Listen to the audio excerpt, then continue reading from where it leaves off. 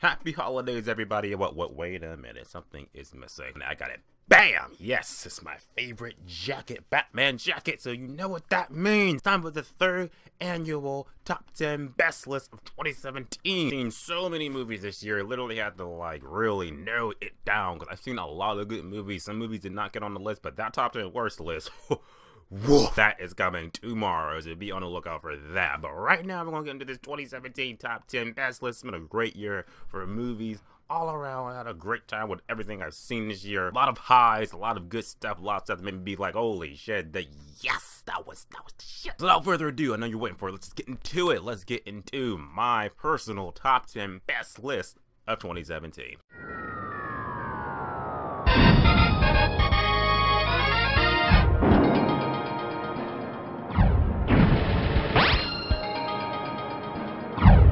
Coming in at number 10, I didn't do a review of this movie. Literally, it's like the one movie I regret not doing a review for, and I could have seen it early, but I was just like, this is not gonna be good. Turned out it was amazing. I loved it, and that movie is definitely Girls Trip. Hands down the best comedy I've seen this whole year. I so regret not seeing this in theaters when I had the chance to see the screening for it, because it was so good. Literally all the actors in it, they were amazing. The comedy was just spot on. It was just this made me laugh so hard I cried. I fell out of my seat. I loved Girls Trip. So whenever you can make me be like, I regret not going to that screening, I'm like, yes, I'm forever. And now my faith in comedies has been renewed in Girls Trip. Loved it.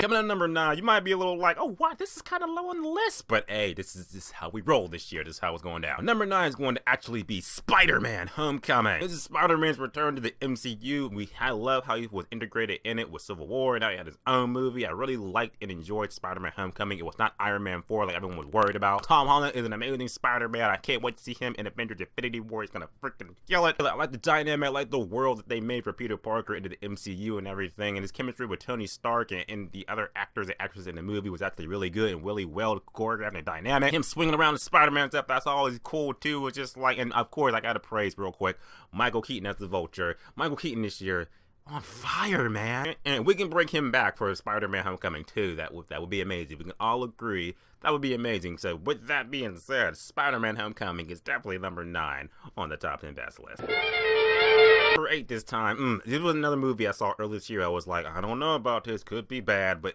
I ended up walking out of it like, holy shit, that was actually really good. Those are the best movies to see. And number 8 is going to be Get Out. Now, I remember seeing this movie in the screen and was just like, okay, let's just sit through this. It's gonna be one of those I'm interested in this movie because the trailers are very vague and shit, and it's got a black actor, and then I love black leads. Yeah, walked out of it just like, oh my god, that was actually really good. One of the best psychological thrillers I've seen this year, and a couple of years back, it was really good. And one of the things I love the most when you have a main character that actually does shit that us audience people would do in situations like this, and he nailed it spot on. I'm just saying that every black person in a situation would do what this guy did. I still remember that scene. The movie was just like, hand me the keys, and you just know that the girl, his girlfriend, everything, and on it just like, hand me the fucking keys. And then my man just jumps out the window like, fuck this, I'm out. I just get out.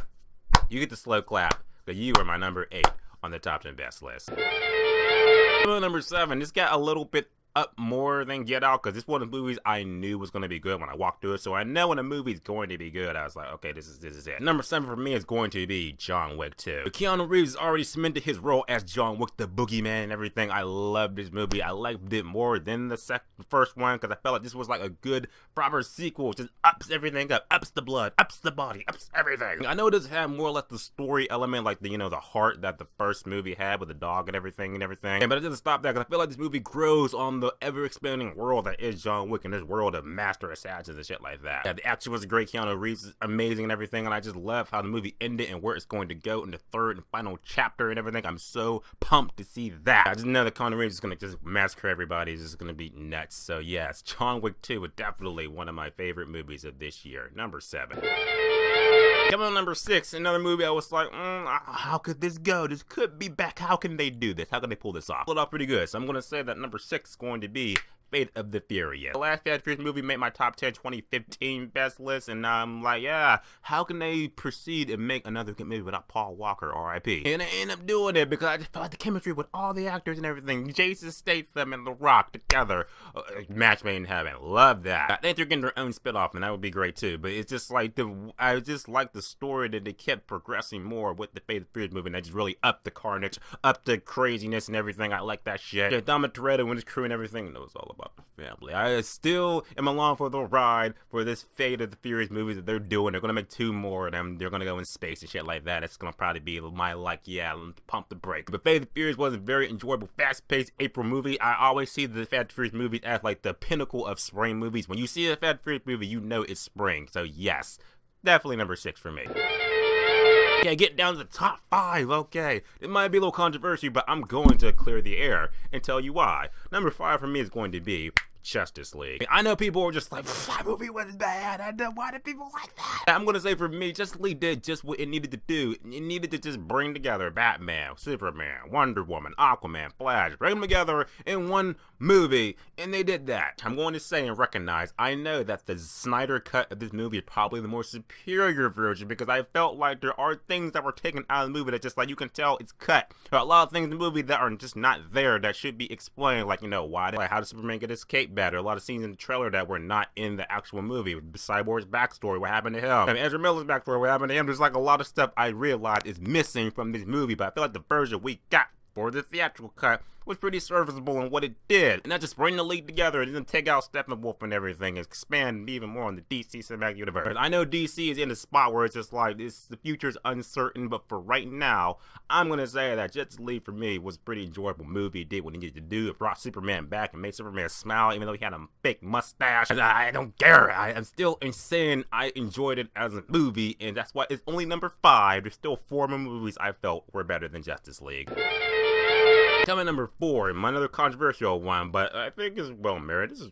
What's number 4 for me is going to be Star Wars: The Last Jedi. I know for me, a little backstory, I didn't see any trailers for this movie at all. I didn't see no trailer for the whole year for this movie. So going into it, I didn't know what to expect. I didn't know no scenes, so I was able to just go into it blind and fresh. And I felt like that enhanced the experience for me. Probably not so much for you, because you're just like, yeah, Luke Skywalker died, and Snoke died, it's just a lot of bullshit. And called that from none of that. I was just like, oh shit, Snoke died, holy shit. Luke Skywalker died and everything. I heard there was rumors he might die because it's the second movie, so you know, gotta have somebody die and shit. I know a lot of people are just like, it's not as good as it, you know, it could be. It's like a divide with critics. It's like, oh, we love it. Fans are like, oh, we hate it. And maybe episode 9 will be better. And I just feel like, yeah, I hear the cries. I'm just going off of my opinion. I felt like it was a pretty enjoyable movie for what it was and what they're going for the second act in this Star Wars new trilogy they're going for. I did enjoy a lot of stuff in it, and maybe that benefits because I didn't see no trailer, I didn't see any footage, I didn't see nothing about this movie going to it, so I'm gonna walk out of it and just be like, well, to me it was good, you know. All in all, still a pretty enjoyable movie. There are 3 movies I like more than Last Jedi, so let's get into that. Now we're in the top 3 movies of the year, and number 3 for me is definitely going to be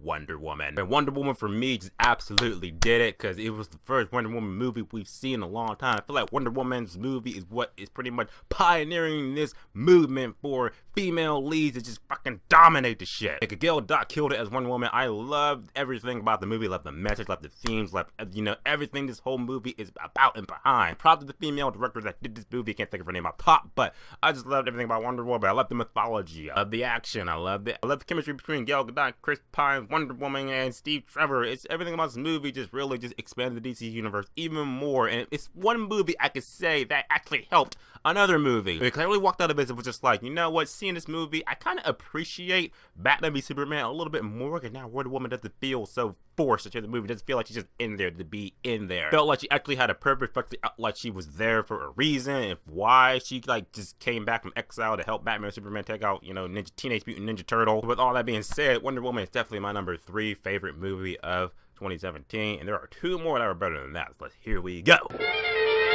Coming at number 2, this movie, another one, is just a surprise hit. Whenever a movie can surprise me, whenever I think like this might be bad, but ends up knocking my socks off and making me eat shit because it was actually really good, that gives it props. That movie is going to be Coco. Now, you cannot have a top 10 best movies list, apparently, without some type of Disney movie getting on it, because Coco was absolutely amazingly great. I had my reserves of this movie. I was just like, Coco, this is an original property. It's not, you know, a franchise, nothing like that. So it was just like, I don't know. No, but walked out of it just like, I'm tearing up. This movie just hit me in the core a lot of times. Oh my God. It was so good. The animation is amazing. The story is amazing. The characters you just fall in love with, and just the themes and the messages behind it is just so, it's so good. And it was just this one section in the movie with the grandmother and everything that just literally just like, it just melted my heart, because it, you know, reminded me of my grandmother, R.I.P. It was just so touching and so warming. I just couldn't help but like tear up. It's just like, I'm not made of stone. I love this movie. So definitely Coco is my #2 favorite movie of the year, but there's one movie more that just trumped it, and here it is. Coming in, my #1 movie of the year is my #1 summer movie, but now grew to my #1 movie of the year. No surprise, because this was my #1 movie of 2014, and now its sequel is now #1 in 2017. That movie is, without a doubt, War for the Planet of the Apes. The concluding chapter of this Planet of the Apes new trilogy reboot that they're doing, it was absolutely great.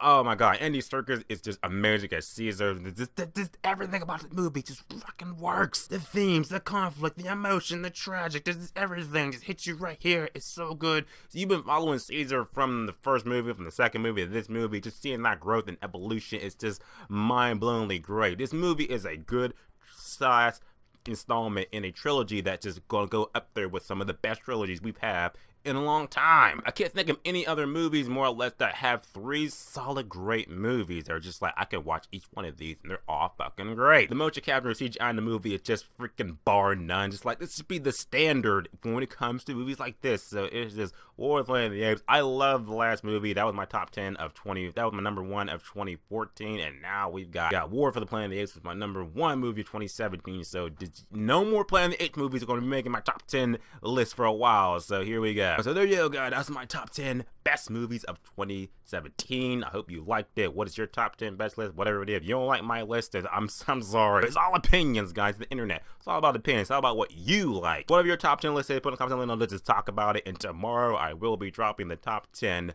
worst movie list. Watch out for that shit. It's gonna be good. Here they come, yo.